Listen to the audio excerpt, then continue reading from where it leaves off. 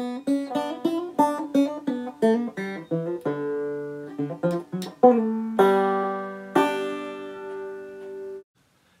and welcome to another edition of Guinea Pigs with Greg. Hopefully you've enjoyed the content of the YouTube channel so far and found something useful and interesting. Again, I'd like to take the opportunity to thank everyone for all the support, the likes, the shares, the comments, the personal messages. I really do appreciate it, and it does encourage me to make more videos, so keep it up and I'll keep creating the videos. So being successful on the show bench is the main reason we're breeding the guinea pigs. So there are a lot of aspects to this and a lot of different things that you need to put together, to collate together in order to make the animal successful on the show bench. So you start off from good husbandry. We then have to look at good health, the way we feed, the way we clean. We do all of this. We also have to breed a good guinea pig, so we have to understand our breed, the breed standards. Then you have to actually be able to pair the guinea pigs up to produce the good offspring.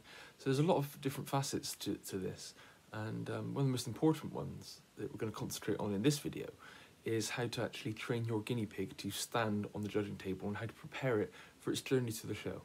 We'll look at all the other aspects in later videos, but I thought this would be a good one because this starts right from birth and works its way all the way up to an adult. I mean, show training never stops. And there are no shortcuts to successfully training your guinea pig. You have to work at this daily. You have to select the right ones. You have to select the pig that's got the correct acumen for standing, for being trained. Some guinea pigs just do not enjoy this, so we don't put these through the pressures of training a guinea pig for showing.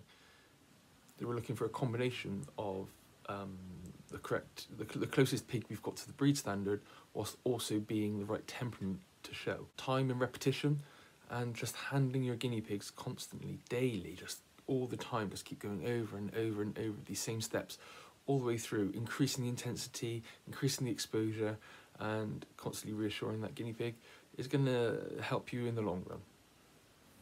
So we start our show training at around 3 weeks old, once we've selected pigs that look vaguely like they're going to have some potential on the show bench. And I predominantly do this by holding the pig in the hand. Just getting used to being handled in the correct way, giving them a little bit of time on the table, and just correcting their stance. And you correct this stance by lifting them up onto their front legs. You just keep bringing them back to the middle of the table, giving them some reassurance in the hand so that they feel safe. This is just limited exposure, just literally a few minutes a day. Lots of reassuring tickles and hugs, but we put the front feet on our hand, the back feet on the table, so they start to get a feel for the table as well. And then as you see, he slowly started to calm down, still looking around, still a bit nervous, but lots of reassuring hugs and things. They get plenty of treats as well once they complete these tasks. And again, we just keep holding him in the hand until he feels safe and secure, putting lots of pressure down on him from above, so he feels, it's almost like a hug almost, just pushing down from the shoulder to the rump, and pulling those ears down into position all the time. And I keep correcting him, pushing him forward, so that he gets used to being handled the way that a judge would handle him. And as you can see now, literally after just a few minutes, this is the first time I've handled him, and he's already able to stand on his own, facing forward, without running off the table every 5 seconds. Not to say that he won't run, but he's nice and firm at the moment. As I say, we do this once, maybe twice a day, just to make the pig feel comfortable, and we can assess whether he's actually got the acumen to be a show pig. If this cavy was running off constantly and was scared up here, we just wouldn't use him on the show bench at all. So between 5 and 8 weeks, we use different techniques. This one is a double hand technique, where we go over the top, constantly smoothing the guinea pig, giving it plenty of reassurance that it's in a safe place. And at that point, once the guinea pig is relaxed and safe, we can start to adjust its position to stand on its front legs and show off its true potential. If we can get them to stand for literally 30 seconds at a time here, I'm more than happy at this stage. This pig is showing that it's got some potential to stand, which is great. So this double hand technique over the top really strokes the pig into position and keeps them secure. I'll still pick them up in the hand, supporting them either side of the leg, and their front feet on the top of my palm. So they feel really safe. They've got a nice grip on me. They're not going to run anywhere. They're not going to fall off. Then we can reintroduce them to the table. Again, just introducing them to that new lifting so they stand correctly. And then every time they move from this position, we just gently put them back into it.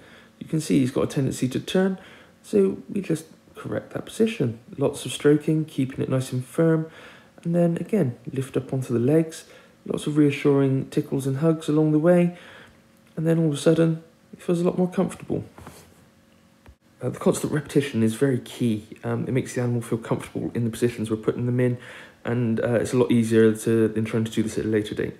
At this point now, you've really selected which pigs need show training, and you can start really upping the intensity of this. Getting the pig to stand in the desired position. Now, different cavies have to stand in different ways to show off different attributes. Himalayans, I get to stand high to show off their front feet and their smut, which gives a full view of the contrast. Whereas the Goldens, I do tend to lay lower on the leg to reveal their true profile. So you can now move this cavy into most positions, and you can see he now feels comfortable high on his legs. It's now that the animal stands as required, I start to move it around the table, correcting his position so it looks at different angles, which is something that a judge may do. The judge may want to see it in different positions. So we train the animal to do this. Again, you'll need some correction, and it's only time that can do this. And it's not going to be done overnight. This is weeks and weeks and weeks of training, months of training. You do decrease as it gets to an adult, because once it's completed its training, it tends to keep it. So getting the animal used to noises, so the environment that they're showing in, is very important. We don't obviously put the radio right behind them. The radio is not on at the moment. The radio is normally up on the shelf in the room, and we have it on a timer to come on 2 or 3 times a day. Listen to various radio channels, anything from heavy metal all the way down to classical. And we find that this background noise really helps to calm the animal down. So the other type of noise training we do is we use a series of clicks and clapping to make sure that when you click, they don't move, or when you clap, they don't move. So any sudden noises, we want that animal to be calm and relaxed in the position it's in, because on a show, there are chairs banging, there are boxes dropping, there are loud noises and people and children screaming. So we want to make our animal as comfortable in those environments as possible, so limited low noise exposure. And if you've seen, I am constantly giving reassuring pats and tickles and things just to make the guinea pig feel reassured and safe. It's important that your animal feels safe with you and in the environment it's in and what it's doing for you. But the added benefit of training your guinea pigs is you can health check them easier. I can check the ears, the teeth, the feet, all very comfortably because they feel safe with me. And this is fantastic when grooming or preparing. It's just an added benefit, really. But yeah, being able to check the ears, the eyes, the feet, the coat, all with very little effort. Jobs that on some animals would take 2 people can now be done on your own. So once the animal's reached about 6 months, the intensity of the training really relaxes. I tend to use then a carpeted square so that they feel safe on their own and they're really not going to move anywhere, they can't slide anywhere. Doing your training on a firm surface is brilliant. You really want to avoid like slidey tables or cloth that's very shiny and they can slip and slide around on. They need something they can actually grip into. So now the animal's much larger, you need to be able to lift it into position safely. So I bring it up onto his front feet. As you can see, I'm using the muscle of the shoulder. I'm not strangling the guinea pig when I'm lifting it because the body weight's quite heavy now. As you can see, I'm bringing it up onto his front feet and then pushing it down into the right position. So as you can see there, it just lifts up and then pull down. I'll show you again from the side, up onto the front feet. Now you can feel safe that your animal can stand on their own and not run off the box. I still employ the double handover technique when trying to get the best position out of the guinea pig, as I find this reassuring effort just reminds it of a younger time and makes the animal feel completely safe because it's familiar. It's the technique we've employed all the way through. And it's just that repetition over and over again. I'm afraid there are no shortcuts to this, but some guinea pigs do have a a predisposition to standing well, and others do tend to be a bit more skittish. If you'd like to pause the video here, we can play a game of musical statues. Which one do you think will move first?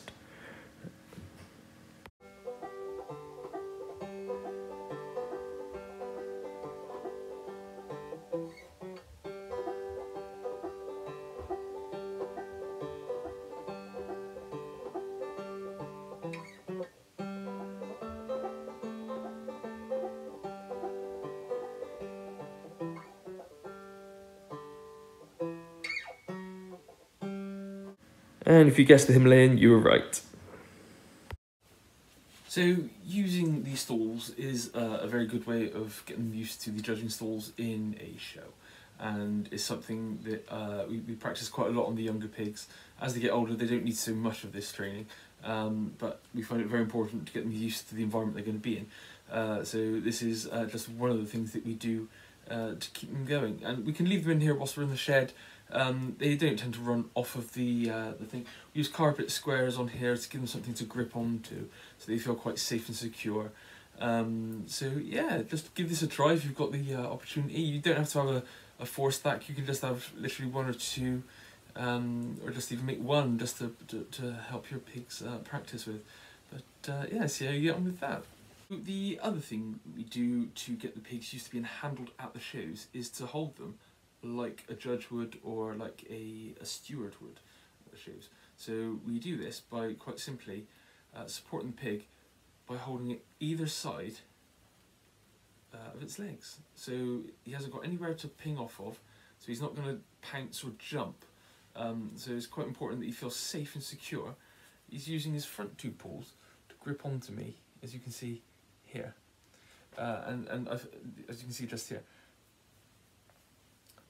So that way he feels nice and safe. He's not going to run anywhere.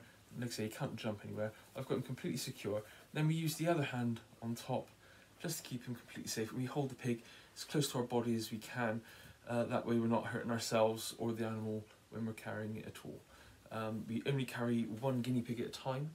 Carrying any more could be quite dangerous. If you had 1 in each hand, you know, if something went wrong, the animal's going to get hurt and the owner's not going to be particularly happy. Especially if it's one of your own pigs as well. You definitely don't want to do that. So we get used to setting them up in the hand as well, because sometimes judging the hand, we train the pigs predominantly to be judged on a box, because that's the majority of the time is spent on the box. But some judges, obviously, when they first pick up the pig, they'll hold it, assess it in the hand, and so we want this guinea pig to get used to this stance and the way of looking at it. So there we go. Hopefully that's helped out. And I do a very firm push down at the shoulder, all the way to the rump, and then round off at the edge, and that way the pig feels secure. So if the pig's happy and secure, he's not going to want to jump or run around. So we put the pigs in the travelling box, just to get them used to being carried in the shows, being used to being in that compartment. The compartments look fairly small, but they're there, they can take a good sized adult. And the reason they're that size is to stop the animal from running around when in transit. That could be quite dangerous. If an animal was in a big box or a big cage and started running around whilst it was being travelled in a car or carried into the show, it could hurt itself, and we don't want that. We want the animal to remain calm. Similar to how hawkers put the hoods over the hawks to keep them calm, we do the same thing here. We keep the animals facing in one direction, plenty of hay, plenty of food in the box if they want to eat, but then the lid's put down and predominantly they just rest. And that's what we want. We want a nice relaxed animal, so when it comes to the show it's ready to do its best for us, and that is all we can hope for. So hopefully you found that video informative.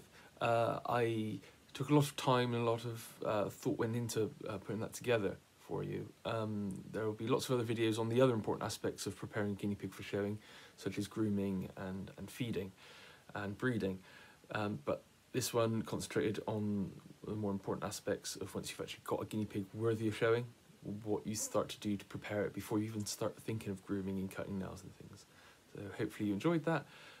Give a like and share and a comment and all these sorts of things, and until next time, I'm Guinea Pig Greg. Bye-bye.